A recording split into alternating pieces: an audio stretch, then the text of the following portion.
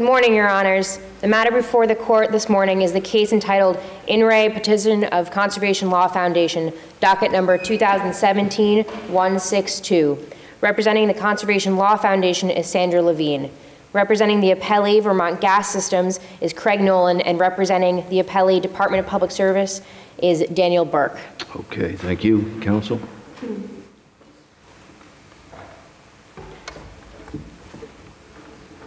Good morning, Your Honors. Good morning. May it please the court, I'm Sandra Levine. I'm the representing Conservation Law Foundation, the appellant in this proceeding. I'd like to reserve 2 minutes of time for rebuttal. That is going to be up to you, but we're happy for you to do it. Thank you. This case concerns the Vermont Gas Pipeline in Addison County, Vermont. More specifically, it concerns the Public Utilities Commission rule for reevaluating a proposal when a significant change occurs. As this court knows, the Vermont Gas Pipeline is a large energy project. Large energy projects are reviewed by the Public Utilities Commission, which must make a determination about the overall value of the project, its environmental impacts, and whether or not the project will promote the general good of the state. The project was first reviewed by the Public Utilities Commission in 2013. At that time, the estimated cost of the proposal was $86 million. 6 months later, in July of 2014, the estimated cost of the proposal jumped to $121 million. And 6 months after that, the estimated cost of the proposal jumped again to $153 million. During the same time period, other energy supplies, including cleaner renewable resources, became more available and their costs decreased. These changes in the energy markets, combined with the cost increase for the pipeline, significantly lessened the overall value of the pipeline proposal. Fortunately, the Public Utilities Commission has a rule to address this very matter, and it provides a common sense solution. Where circumstances significantly change, a reevaluation is required. Conservation Law Foundation is asking this court to require the Public Utilities Commission to follow its own rule. So isn't the issue here not whether a reevaluation is called for, but whether the mechanism, whether the rule that you say they should follow actually says what you say it says, or whether the Rule 60B process is the more appropriate process to review changes not in the terms of the certificate, but in the underlying considerations that led to its award in the first place? Certainly, both the Rule 60B process, a remand proceeding, and the amendment process exist side by side. The Commission knew that when the Commission established the rule. The Commission wrote the rule. The Commission wrote the rule following an earlier proceeding regarding the Velco transmission line, where there was also a significant cost increase. So it knew about the issue of cost increases and how those will be reevaluated. It then wrote the rule, which allowed for and provided clearly that significant changes will be subject to an amendment proceeding. So when you're talking about the regulatory history, and I'm hoping you can, one of the things I'm struggling with is that I look at the regulatory history that was provided in the supplemental printed case, and it looks like this 5.408 and 5.409 in the current language as separate, distinct pieces was proposed by the Department of Public Service with an explanation that it was intended to mean exactly what they say it means now. You're saying it means something very different. The board adopted that, and the only comment the board made when it adopted that is we're accepting their comments and their proposal, which might suggest that they understood it to mean what the proponents said it was going to mean. The board adopted it and acknowledged that we will deal with the, they didn't specifically call out cost increase as part of a significant change. They said it is part and parcel of what is a significant change. The starting point for this proceeding is the Public Utilities Commission rule itself. That rule sets forth when a new or amended permit is required. It specifically states that an amendment for a certificate of public good, quote, shall be required for a substantial change in the approved proposal. Rule goes on to state what a substantial change is, and it describes that as any change in the approved proposal that has the potential for a significant impact with respect to any of the statutory criteria or the general good of the state. So what is, if I can interrupt you, please, what is our standard of review here with respect to the, I'm going to call it the board, I know the name was changed, but it's still a little bit hard to get around that. With respect to the board's interpretation of its own rule under these circumstances. Certainly, the appellees wrongly claim that the Public Utilities Commission decision is entitled to deference. This court has clear and very thoughtful precedent that laid out most notably in the 2006 case of Levine versus Wyeth, which was later affirmed by the United States Supreme Court. It's clear there that no deference... I'm well aware of that, as you may know. It's clear there that there is no deference where the meaning of the rule or statute is clear on its face. Here, there's no deference for pure issues of law, and the determination of the meaning of a rule or statute is an issue of law. So you're arguing, aren't you, that there's plain language here, and that's what controls. But what exactly is the plain language that you're pointing to that's clear on its face? The rule states that an amendment shall be required for a substantial change in the approved proposal. And then it goes on to describe what a substantial change is, and that is a change that has the potential for a significant impact. So is it significant impact that you're saying is plain and evident on its face?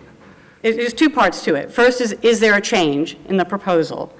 And the estimated cost is an aspect of the proposal. It was evidence that was submitted by the applicant to the Public Utilities Commission. They relied on the cost of the proposal in determining whether this project had value relative to other energy supplies going forward.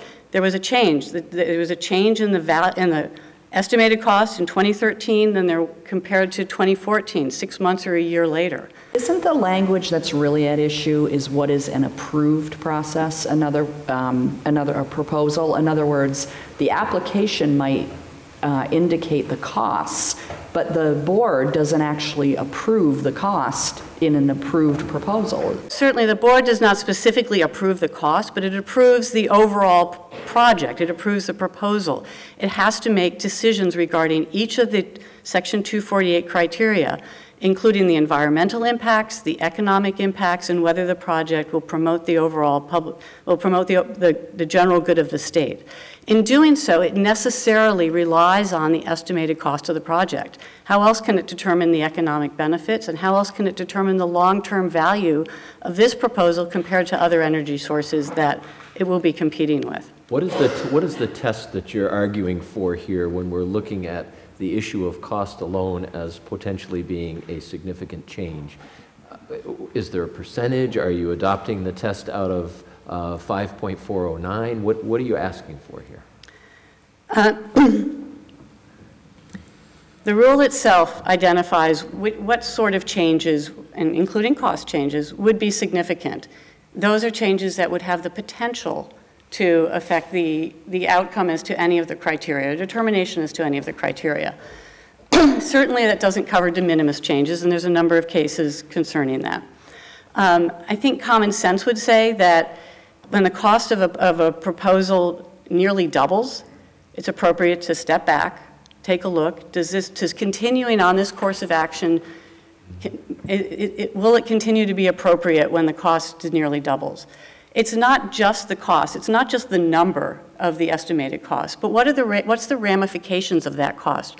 What energy supplies will this pipeline replace? Will it simply be replacing other fossil fuels, oil, which was what was argued at the Public Utilities Commission, or going forward, is it going to be replacing other cleaner, lower carbon energy supplies? And that's important. This is a pipeline that will be in place for somewhere between 50 and 100 years. Vermonters certainly have the right to rely on decisions of the Public Utilities Commission to know that the projects that are approved make sense over the long term, make sense over the life of the project. And that's exactly what was not reviewed and what was not allowed to be reviewed because the amendment was not permitted to go forward. But wouldn't you concede you've been heard on this very issue? In other words, wasn't this case pending and then it was remanded because the 60B hearing was going forward, and your concerns that you're raising about the costs were heard there, were they not? No, they weren't. Certainly the other reviews do not replace the need for the amendment proceeding. I'm not asking you whether it replaces it, but I'm asking you, would you concede that your concerns on this issue that brings you here today have been heard? No.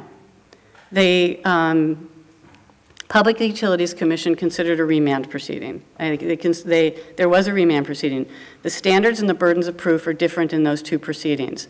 And the remand proceeding was a far narrower proceeding. There were limitations as to what was being compared for this project versus other energy supplies.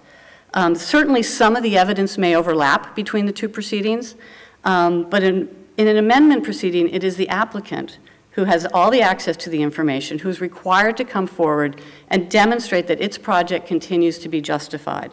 Conversely, in a remand proceeding, it's other parties who are required to come forward, they don't have the evidence, and demonstrate that a different result would be likely. Those are very different standards. It's far more onerous to, the remand standard is far more onerous.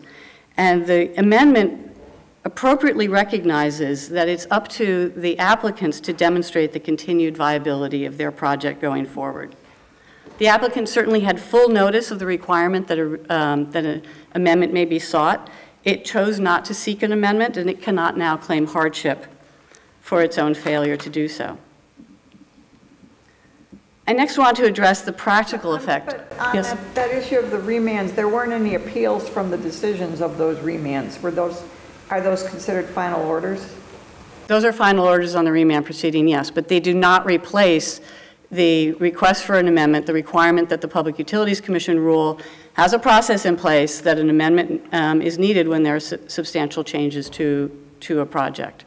Can one of the change, you've cited two changes, and one has to do with the costs, and I get more intuitively. The notion that changes in the market can require somebody to come back. I mean, aren't these projects often long-term projects that require a fair amount of investment? And is it your position that a project that made economic sense at the time and the investments have been made and you can come back and say, no, now you got to reopen it because the market has changed? Those two changes work in tandem in this case, in this proceeding. You know, one without the other might not present the need for an amendment. That's not what's before this court today. But certainly when those two matters are combined, the cost is a change in the proposal. If you're building a house or putting a new roof on your house and a contractor shows up with a proposal to do the work for X amount of dollars, and then a week later shows up and says, oh, it's 2X, sorry about that. That is a change in the proposal.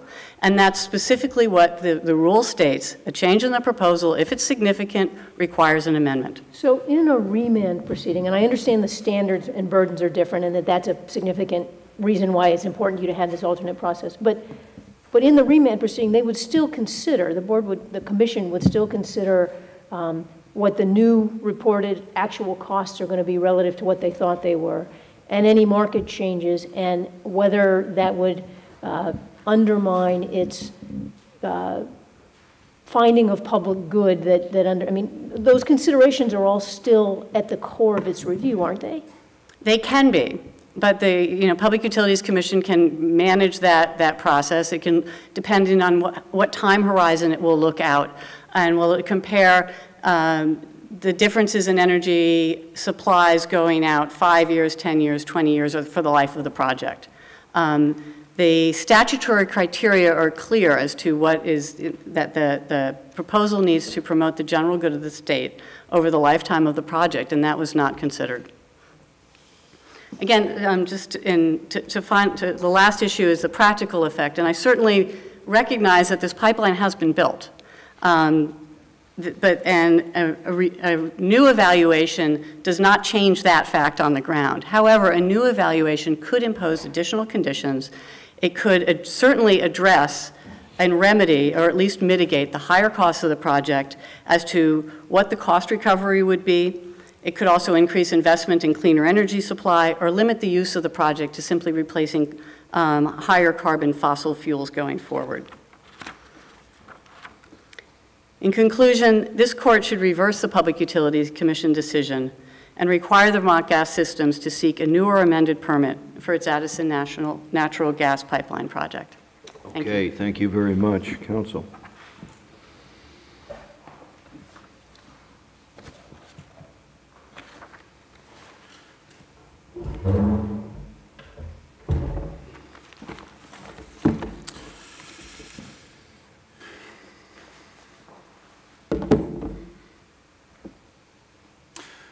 Thank you. May it please the court. Good morning. Good morning. Craig Nolan for Vermont Gas Systems. The issue before the court is very narrow. It's whether the PUC committed compelling error by interpreting its own rule, 5408, to apply to physical changes consistent with PUC and Act 250 precedent. That's the issue before the court. The Chief Justice, I believe, asked about the standard of review. Yeah, I'd like to hear what you have to say about that. And the standard of review here is clear. It's been said time and time again, and that is the PUC, as an administrative agency, is entitled to substantial deference with regard to its interpretation of rules it promulgates pursuant to authority vested in it by the legislature. Deference. This court has expressed that deference standard in different ways, and that has included compelling error, whether they have committed compelling error. And there was no compelling error here in the Commission's interpretation of its own rule. We've had discussion already this morning about that rule. There's a phrase, approved proposal. The Commission explained exactly what that means. It's the project. The Commission has very clear in its opinion, it did not approve the cost or cost estimate of this project. But it considered it. It did, Your Honor. Yes, it did. So what is the purpose of Rule 5.409, which I characterize as a monitoring rule, that when the project costs skyrocket, well, actually it says project increases by 20%. What's the purpose of that if not to require an amendment to the initial proposal? So 5409 was proposed originally by the department, and you'll hear later from the department. But 5409 was proposed in combination with 5408. They were adopted together. The purpose of 5409, it's a safety valve. It requires a utility to notify the Commission when cost estimate has increased by 20%. The question is, where do you go from there? The legislative history has been discussed. It was originally proposed by the department that there would be an explicit provision in 5409 that the Commission would reopen the proceeding. That's different than seeking an amendment. And what happened here was exactly that. With the Commission's request for the remand. Right. The Commission twice requested this court to remand the case so that it could consider under Rule 60 whether to reopen. And So, but this takes me to this flip side of the question I asked your colleague, right? Because this came from the department. They explained that the reason for this disclosure was so that you could have you could then go back and reopen under 60B, and they specifically included language in their proposal that specified that. But then the board, now commission, said we adopt their proposal, but actually didn't keep in the reopening language, which then creates, I guess, an ambiguity as to whether it was intended to reject that and have this be a provision that augments 408 by requiring notice, or? We don't think there's any ambiguity here for a couple reasons.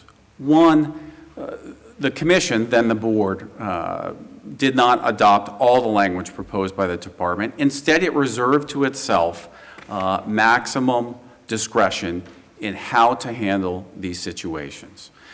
If 5409, the reporting requirement, were intended to fold into an amendment process that's described in 5408, 5409 would have been part of 5408. Well, you just told us it was enacted at the same time. They weren't, but they are enacted as separate proposals. They work in tandem, but it was not enacted as part of that. And there is no cross-reference that if there is more than 20%, then the board will determine whether to proceed under 5408. No, it doesn't say that. I realize that, but I just don't see the point of that statute if it doesn't do anything other than initiate a review through an amendment process. I mean, the commission The purpose is so that the commission is aware that cost estimates have increased by 20%, so that the commission can then take the appropriate action. Which is, it can open an investigation, or, like it did here, rightly so, it can commence a proceeding under Rule 60. And why Rule 60? Because although there's one process here, we have two different outcomes of the 248 proceeding, two different documents. We have a CPG. That CPG authorizes the approved proposal. And what is that approved proposal?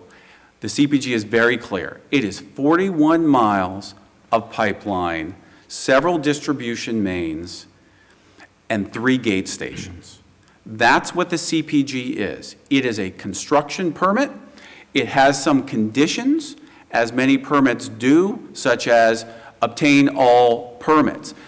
On the other hand... But beyond a construction permit, the CPG is a certificate of public good. So there's a consideration that's folded in that doesn't just look at zoning permits and building options. That's right. We're not simply looking at whether it's a purple pipeline and that's going to be aesthetically okay. No, there is a decision, a final order, a judgment issued by the commission, separate from the CPG. That final order, that judgment, that decision makes a determination and authorizes, in this case, a CPG. Authorizes the issuance of the CPG, the permit. And the cost estimate of the project is considered under Section 248, of course, but it's not approved. The pipeline's approved, but the cost estimate is considered in whether to issue the permit, the CPG, authorizing the pipeline. Who has the burden in a 60B proceeding? The movement has the burden. All right, but you control the information concerning costs. Well, Your Honor, I wouldn't necessarily agree with that. In this particular case, there were 2 remands that resulted in 2 extensive proceedings. Both involved hearings before the commission, both involved testimony before the commission. The second proceeding, the second remand, lasted approximately a year, during which there was significant discovery. So in any dispute, one party or the other may have the information, but there was an opportunity for discovery. And of course, the Public Service Board, the Public Service Department was involved as well. So there was plenty of opportunity here. I think fundamentally the difference is we have a CPG here that's about physical changes. The legislative history supports that. The jurisprudence supports that. And the commission interpreted its own rule in a rational manner. But then my question is, the commission said Section 248 proceedings involve review and approval of the construction of proposed facilities, not the approval of the recovery of construction costs from ratepayers. Costs are going to be recovered only after a utility files for a rate adjustment, demonstrating construction costs are known and measurable and that the construction facility is used and useful. So under this standard where there's no amendment to a proposal for a CPG, you come in and you estimate the cost of my new windmill is going to be $100 and it becomes $900. And now, are you actually going to impose that increase on the ratepayers because it happened? Well, the short answer is no. You're going to see in the next few months the appeal from the heavily litigated rate case in which the company sought to recover its construction costs up to a limit. And so, as the commission pointed out, that is yet another avenue where costs are considered and approved to the extent that they are recovered from ratepayers. So CLF was asked, haven't you been heard?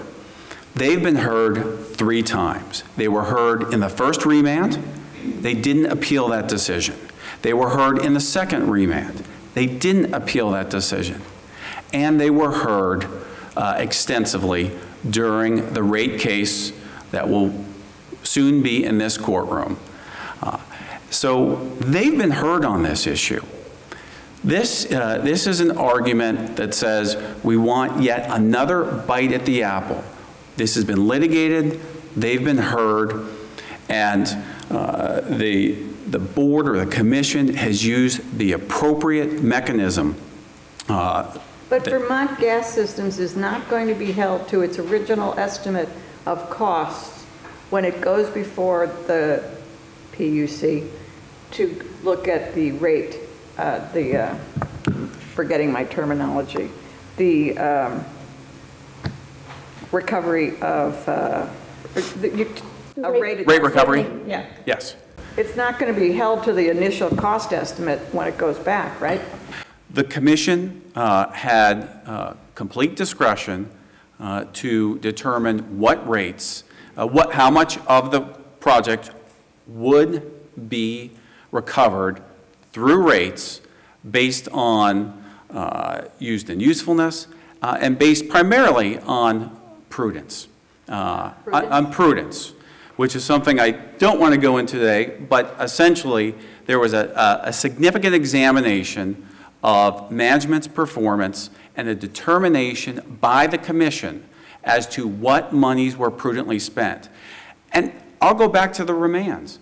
During the remands, the commission could have looked at the estimate increase and decided we're going to reopen this thing, we're going to decide whether or not we should authorize this by looking at all the factors. That was a mess. You can answer that if you want, but I'd like you to do it on speakerphone. Yes, sorry.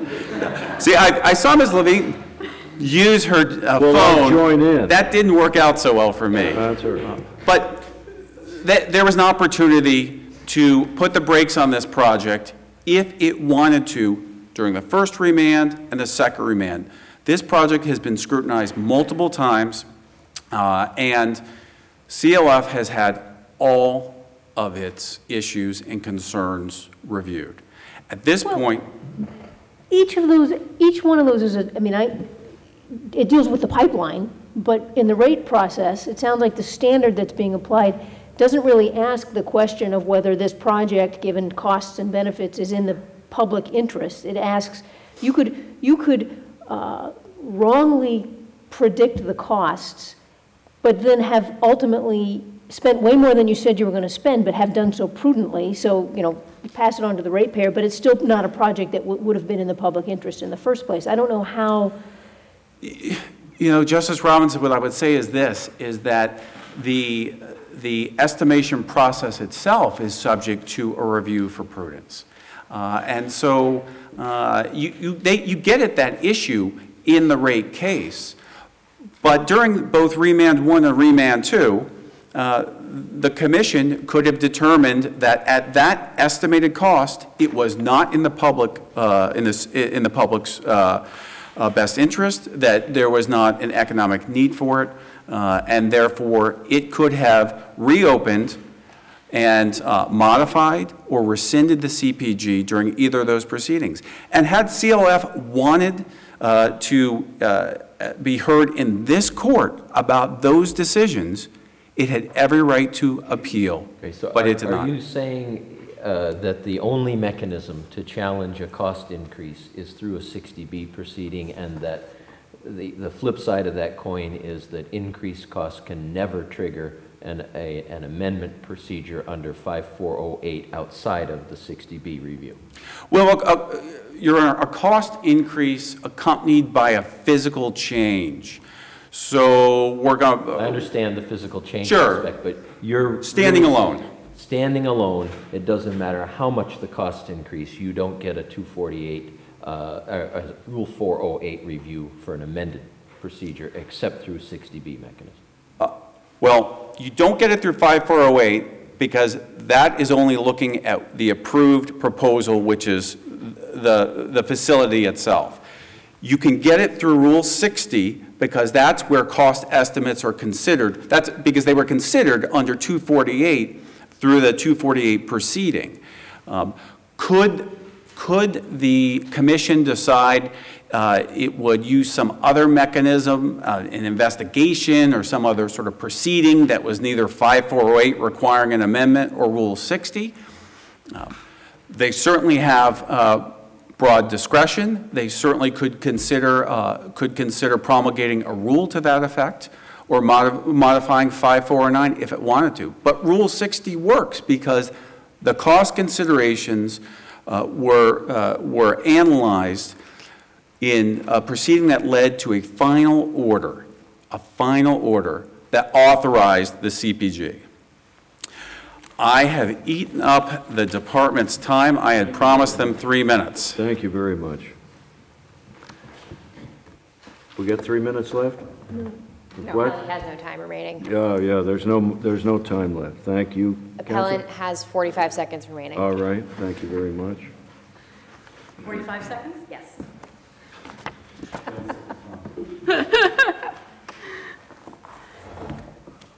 Thank you, Your Honors. In the 45 seconds, I will just acknowledge that the appellees noted there is no ambiguity here. When there is no ambiguity, there is absolutely no deference that should be afforded to the determination made by the Public Utilities Commission.